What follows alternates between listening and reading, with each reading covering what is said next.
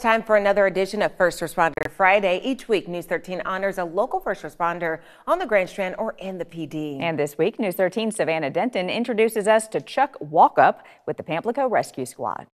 For the past 25 years, Chuck Walkup has been the backbone of the Pamplico Rescue Squad, volunteering his time to ensure the squad's equipment is always ready to serve the community. I just like helping other people. Chuck Walkup isn't just a volunteer. He's the one who keeps the Pamplico Rescue Squad moving forward. I help a lot, whenever I can. When I'm not working my full-time job, I'm here. After a full day as a diesel technician, Walkup spends his evenings and weekends maintaining ambulances and fixing anything that breaks. You have to keep them going, because there's no telling when we might need them.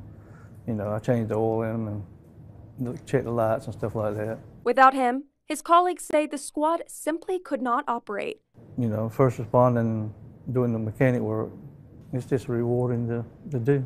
Prior to joining the Pamplico Rescue Squad, Walkup spent 16 years as a firefighter for the House Springs Department, working his way up to captain. Fire department's fun. Family part of it. Everybody was a big family.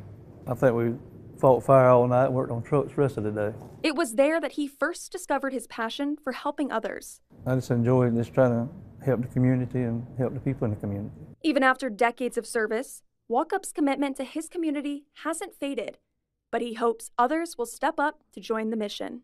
We need volunteers. People just don't want to do it no more. I advise the young people it's good to get into, try to help the community and stuff.